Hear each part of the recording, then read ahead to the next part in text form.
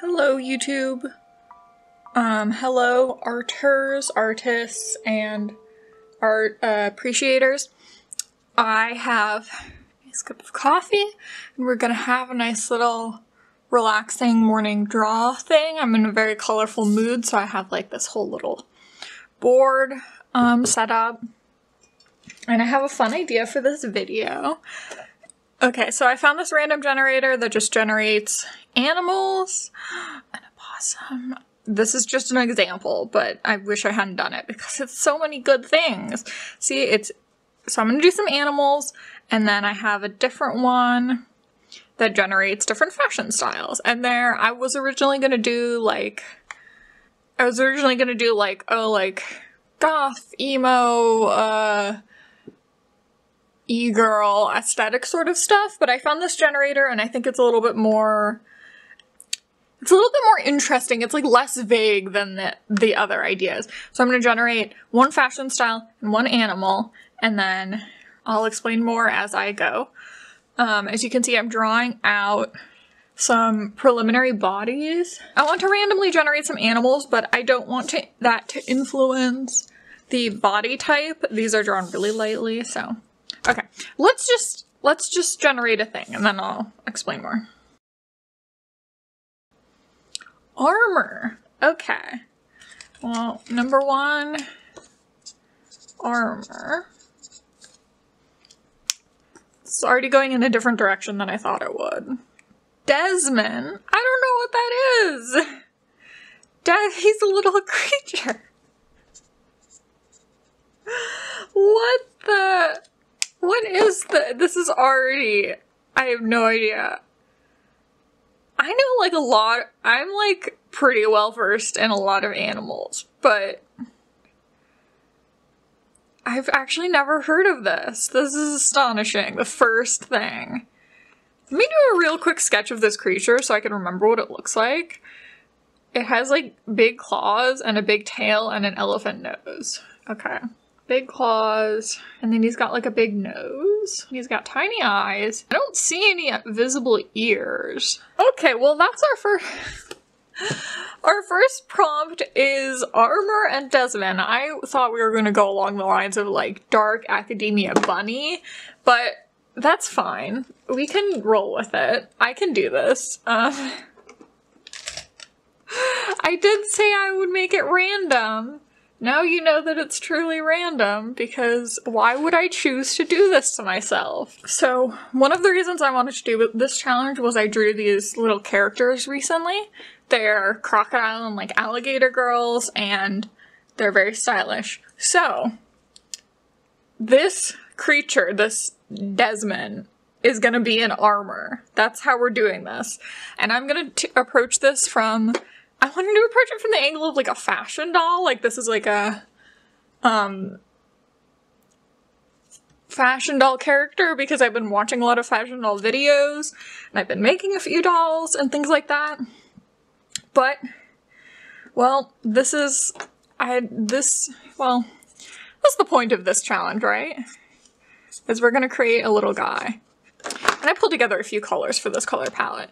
I don't want this to be go for a Joan of Arc type thing. I didn't want these characters to be influenced by the type of animal they were. I want their like personalities to be influenced by the clothing, and then them to be the like animal and things like that. And I figured I could like try out some different body types, just in case like I don't want to go with like, oh, it's a mouse, it's a really small tiny character, or like it's a bear, it's like a really tall and wide character. Like, we're not doing that. We're gonna make our fashion dolls all like unique and stuff. So I'm thinking we go for like a modern-ish style of like maybe like a cosplay kind of vibe. Like someone who's like really into Ren fairs and like has sort of like pseudo armor pieces that they like to wear too. I'm not gonna look up any references. This is supposed to, you know, I wanted this to be like a quick video with these like cute little dolls. Maybe this is like an action figure. One of the other things I wanted was that for each animal, for them to have like a unique feature that like if it were a doll, it would have this extra like toy piece. Like for my crocodile alligator girls, the idea was like their jaws would open. For this, I think we have to go for like a prehensile tail probably. Almost definitely. Okay, we're gonna give it ears just so it's not earless, but like know that this thing doesn't seem to have any like very obvious ears. Anyways, I believe that more fashion dolls should be made to look like animals. I recently watched that video of both Izzy's and Darling Dolls did videos on dolls that were like lost dolls and stuff like that, and they talked about Trash and Alley, which is a lost doll line that I wish wasn't lost because it looked so cute. It was like a bunch of rats, and I just think that there should be more like anthro dolls because I think that would be super fun. I'm trying to draw these more for the aesthetics than for like you know, neatness of the lines thus far, and then I'll like clean it up near the end. The big thing to think about, of course, is do I give her like long hair like fashion dolls typically have or not? It's probably one of the hardest decisions. I don't really care about whether or not dolls have hair, but I know it's like the main feature for some people. So maybe I'll make her look like she's sort of like fuzzy. I was gonna make this like a chainmail cowl, but instead I'm gonna make it like a scarf type of thing. Like I said, we're gonna go for like Ren Fair style. She's a little bit fashionable. She's got like maybe some like frills. I probably could have made this more like loosely armor inspired rather than like full on Ren Fair, but it's too late for that now. Okay, so I did some coloring and I filled in some things, and I also did a little bit more research on this creature, and there was like a BBC documentary on it that called it Finding the Weirdest Mammal in Europe. Apparently it's a type of mole that's an insectivore. I've decided that, so if she's from like a fashion doll line, right? It's like, it could be like a Redwall, which is like a book about like these like warrior knightly mice. Like, okay, imagine like a fashion doll series that's just about like warrior mice. It's like, we're gonna get young girls into, and you know, like anybody who wants it obviously, but like mostly young girls, as the target demographic, into knights, and it's going to be with dolls that are animals but they're dressed up. This would get me as a child. I would be like a giant mole dressed in knight's armor. I love it. Love the idea. Obviously every single one has to have giant anime eyes. I'm doing a rather simple eye thing for this one because it has like really small beady eyes. I definitely think at least the whole entirety of the head would have to be like fuzzy in a doll form. And then they would all have like little, definitely all the characters need like little bios that like explain like what kind of animal they are and what time period they're from. So this isn't actually a Ren Fair look. We're now making this. This is going to be a historical doll line. But the focus is making animals into historical figures. That's it. That's my doll line. And I'm sticking to it for this doll. Okay, so I feel like I went a little too literal with this one, so for the next one, we're definitely gonna try and go like less, you know, if we get something like armor. I don't want to go with like literally armor again.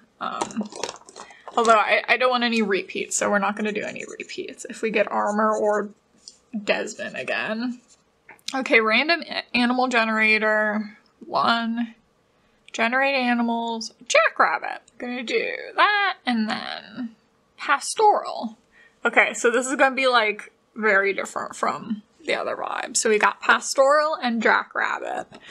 But the first one was still an interesting exercise. I mean, maybe if we just like didn't do the armor as like gray, we could have just done sort of like a piece together, like unique, weird outfit kind of thing. But that's okay. We're moving past that. We're doing a pastoral jackrabbit. Let me grab some colors and I'll be right back. Okay, so a jackrabbit's a pretty, sort of a deserty vibe. I've pulled out some like both greens and oranges for this. Sort of on that spectrum. And then I'm gonna go with a more, I think, yellowy for her sort of head and face. They're like a rabbit that's on the lake. They're sort of, well, first of all, they tend to be kind of like skinny little guys. We have sort of a rounder character, but we'll try to think about that more in terms of like, maybe she's wearing more like tight-fitting clothes, and also they're like deserty kind of scrub brush land guys. So our theme is pastoral. Oh, and definitely if this was were a doll, it would have like movable ears that can go back and forth. So the theme is pastoral, and I feel like we can really fit that in with this character's vibe. We can do like, but like a pastoral like cactus instead. Yeah, like, yeah, I think a pastoral can really, we can do something that's not like as expected here. I want it to be a little asymmetrical, but not look like it needs to look like it's meant to be asymmetrical, not just that she has like a really wonky bra section. I'm thinking this is like more avant-garde high fashion character.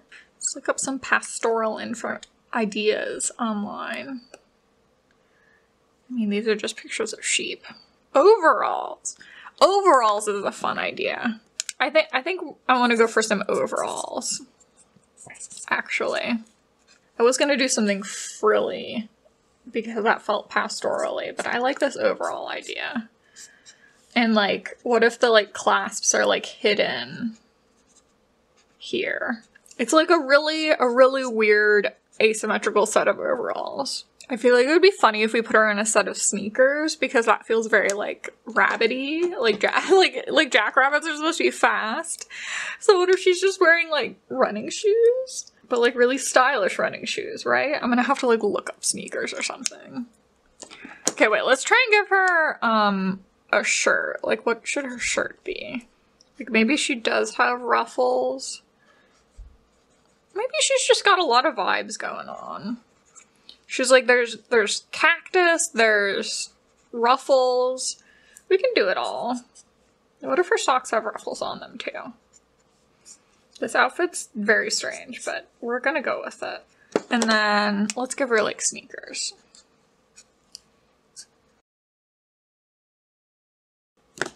Okay, I'm gonna be right back after I do some coloring. The more I look at this one over here, the more I hate her. But that's fine. I'll live. This one, second one's turning out a lot better. I think I just wasn't warmed up at all. It's kind of the first thing I drew this morning, so. This is interesting. Just don't look at it. It's fine. I like this one a lot more. It's not something I would normally draw, but it's interesting looking. In like a good way, instead of a weird way.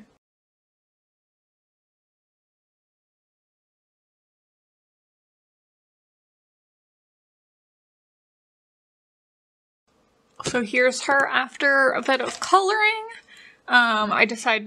I looked it up and yellow flowers are what to go with, and I went for like a nice orangey, but like not quite human skin tone. Of course, jackrabbits have huge eyes, so we gotta give her the big eyes. And she's very fashionable, so it's like gonna do some like dramatic eye makeup kind of vibes. I think this one fits the prompt well, while also being like this is like a fun outfit that I think would go well on a doll, because like you could take the overalls off and maybe she has like a different pair of pants, and then in the different pair of pants you could have it like match to the frilly shirt, or like a skirt to match to the frilly shirt. We'll do like yellow and green to match her outfit. It's a little bit simple, but also like weird. Like I think the rest of her outfit has to be kind of like normal to match like the opposite of whatever's going on with her like top, where it's like overalls, but they're also cactuses and they're like uneven, like asymmetrical. But I think that just makes it more sort of like interesting. You just got a simple little mouth. One of the things that I think, like, one of the reasons I think this must be a reason that fashion dolls with, like, animal heads aren't really a thing is because people love the, like, giant lips. And, like, I don't really care. I like big eyes, and I don't think that they need mouths. So, that's my take. That's my hot take. They don't need hair and they don't need mouths. They just need really big, googly eyes. Okay, let us press on. The farther I go, the more I'm like, I want to get rid of the memory of the first one, but that's okay. It's okay. Sometimes we draw things that, like, don't turn out well, and that's fine. And that's fine and acceptable, and that's okay. Olingo. Well, I don't know what this is, but it looks like a little monkey creature kind of vibe. Oh, he's so cute. Look at, he's a little guy. Okay. So he's a little guy with, like, a super long tail and big eyes. He's got, like, a little body, little raccoon legs, and then a big tail, and just, like, little round ears and a pointy face. So that's his vibe. And then for clothing, let's go with minimal. Minimal clothing. Okay, we can do that. That's a pretty, I would say minimal's on the broad side, but it'll allow us to be more creative with our little Olingo. I think it looked like they had striped tails. So yeah, like subtle stripes. So we can go with something more on the, like, creative side with that. Oh, they are really cute. Okay. So, big, bushy tail, weird creature thing. That's the vibe we got going on. I did this outline in blue, and that doesn't necessarily need to impact the drawing, but we have done some quite natural-looking characters.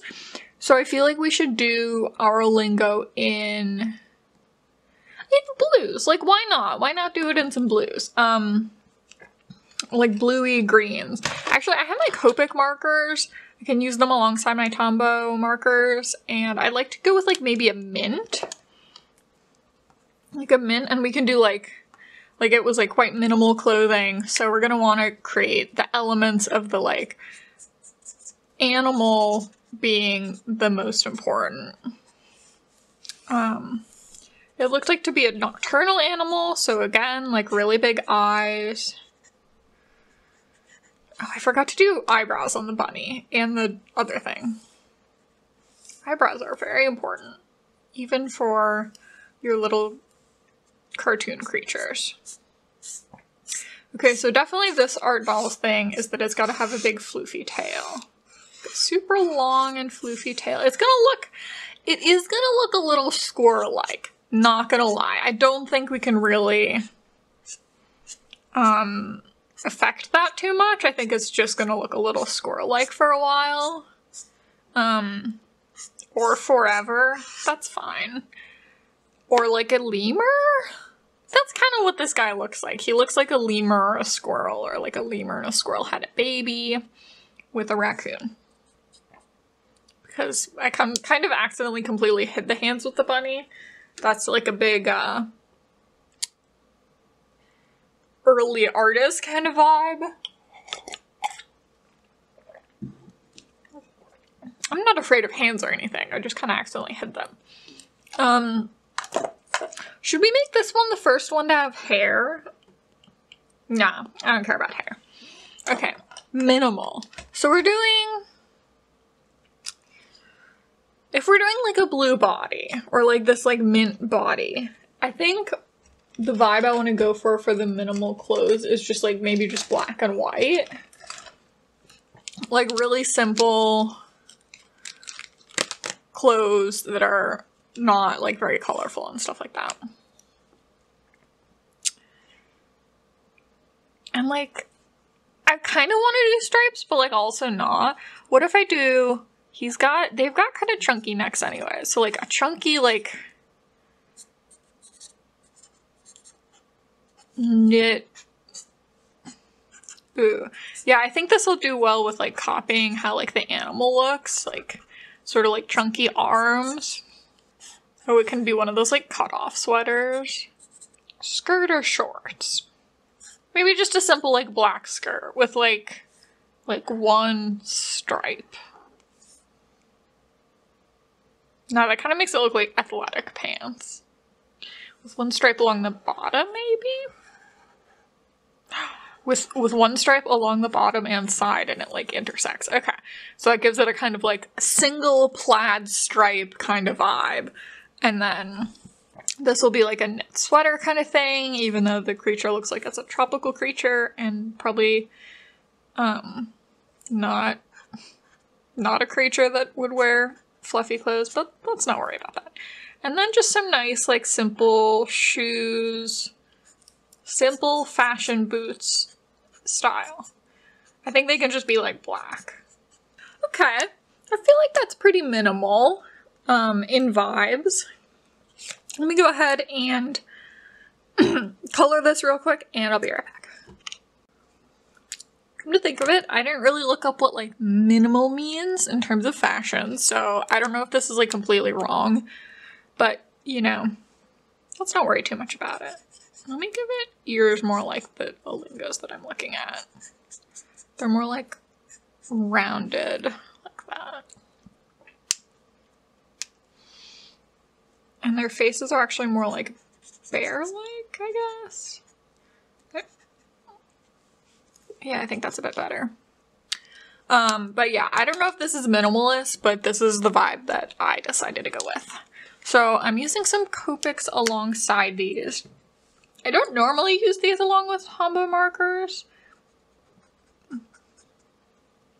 but I mean, I saw an artist do this recently, and like, they can go next to each other. They definitely have like a different texture, so there's that, but I think that's not, I mean, I'm just doodling, so that's fine. I have this piece of paper so it doesn't bleed through. That's one of the things is I tend to draw on paper that can take Tombows a bit better than I can take Copic markers, so nice minty color. I don't really have this in Tombow, so. But I like using these two, they like match. They came in the same set and they match very well. I am drawing over the Tombow a bit more up here than I was at the bottom of the page, so I'm not really sure how that's going to turn out. It doesn't seem to be impacting it too much, since like Tombow markers are water-based and these are alcohol-based. I will say, the nice thing about using the Tombows together is you can kind of blend out those sketch lines, but in this case they're just going on top of the Copic markers, are just going on top of the sketch lines. But that's fine. It just had like little hands, so we're just gonna give it more or less human-y digits. Because it looked like this creature as it is related to the raccoon, as I read. Its tail is not super striped in any of the pictures, it just has like some light markings, so I'm just gonna use the same two colors. I like her mint green minimal aesthetic. I like it. I think it's got a lot going for it. I'm gonna add this teal is for my Tombow markers. I think it'd be good for the inside of the ear and maybe some like other sort of minimal details to go with those mint green Copic markers. I think this one's turning out really cute. I kind of wanted to make her eyes purple before, but I don't think it would match her color scheme. I might just make them blue to match. I do feel like we gotta go pretty minimalist with the eye makeup as well. The idea was this would be like graphic eyeliner? No? Yes? How are we feeling about the graphic eyeliner? It is a little much, but we already did it, so. It's my attempt at making her boots look a little shiny. I'm gonna add a little bit of just dots around her face.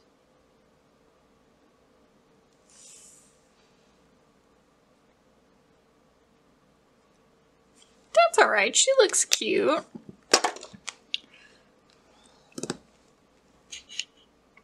Okay, lastly, we have a hippopotamus.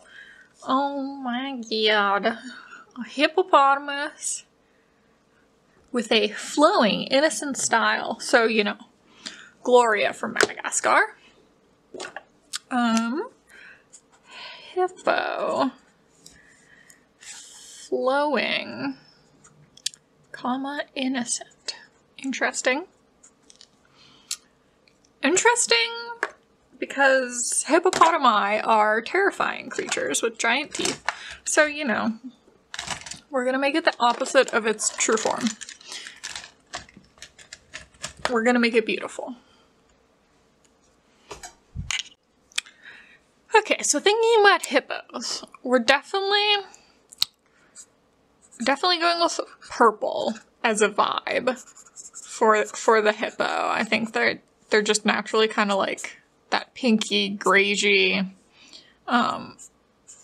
purpley tone.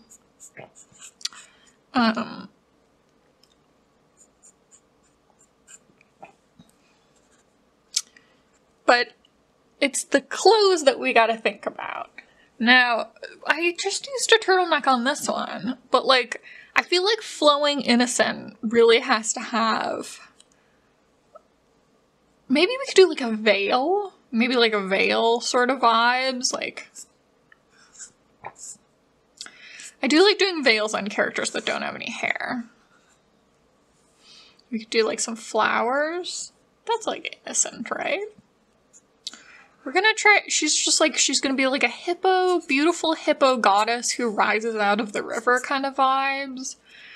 Man, this would be just a real fascinating toy.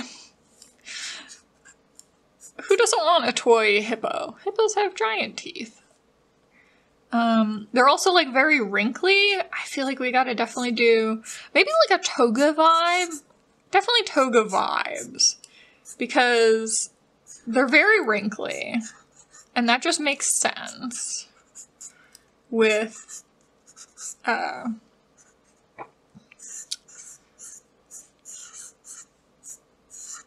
like flowing clothes. And like a belt that's tied with like a long sash. Let's make her veil even longer. Like, she has a veil that is also like a cape. This should definitely be somewhat see-through. We've got to give like, maybe like sandals that'll go with the like toga theme. Let's just give her everything. She's got flowing, she's gonna give flowing everything, okay? Flowing sleeves, she's got a veil, she's got sandals, she's gonna have her arm exposed, but she's gonna have like one of these like little things. So like cut out arm sleeve.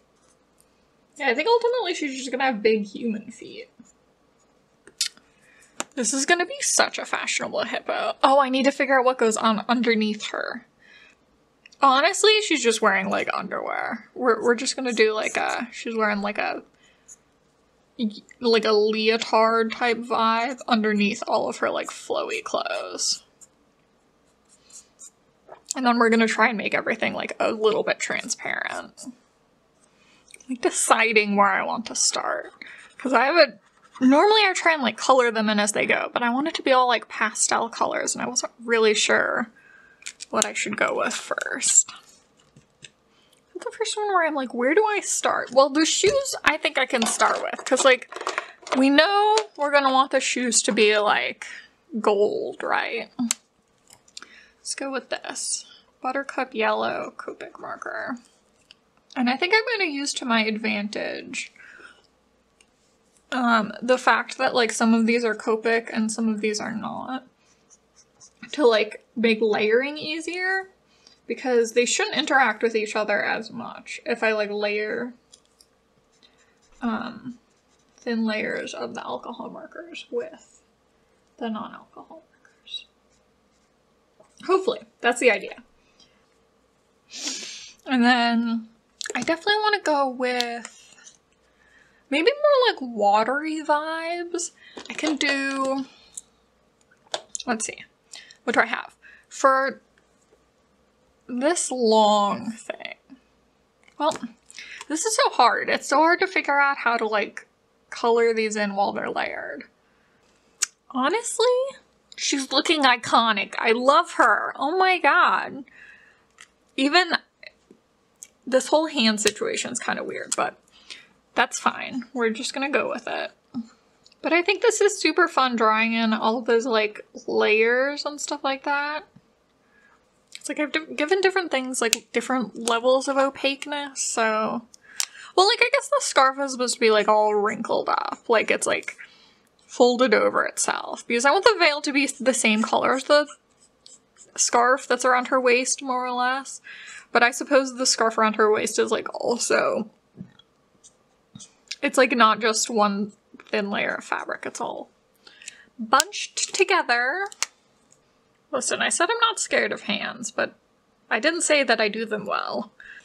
I'm just trying to make them simple. I think one of the last things we have left is the top dress piece. This area. Blues, pinks, those are the options, more or less. You know what color is super fun? These two colors are super fun. It's a little weird because it is like not that far off from her skin tone, but we're just gonna... Here's the vibe. She's wearing sort of like a top that's like a leotard-like top, right?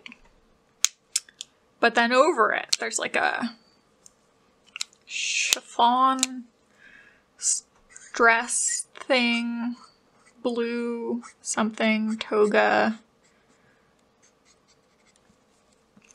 It's all about the layers. She's honestly iconic. Just like, God, look at her. She's so pretty. She's a hippo in a leotard. And she's amazing. Oh, I should have given her less eyeliner because her look is supposed to be like innocent. And I feel like that's a very eyelinerless look, but it's too late. She's just gonna have big, charming eyes. Just big, nice, blue, bluish purple eyes. Okay, so I'm gonna do some line art and then I'll be right back. Okay, so I hope you liked this very strange video. I mean, I never would have planned to draw these characters, so there's that. I think some of them are super cute, even though it's super strange. It at least gave me a chance to play with some art supplies that I don't always play with.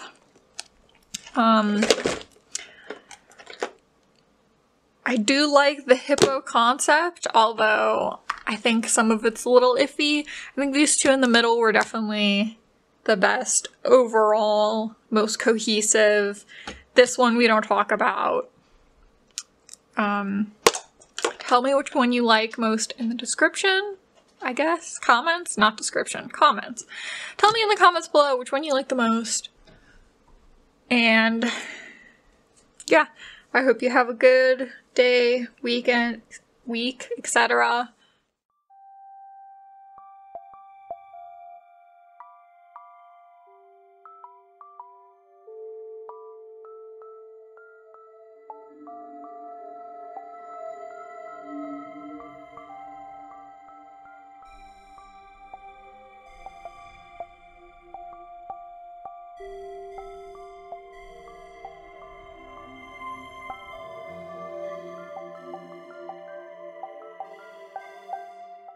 If you've stayed to the end of the video, I can show you a little sneak peek of next week's video, hopefully.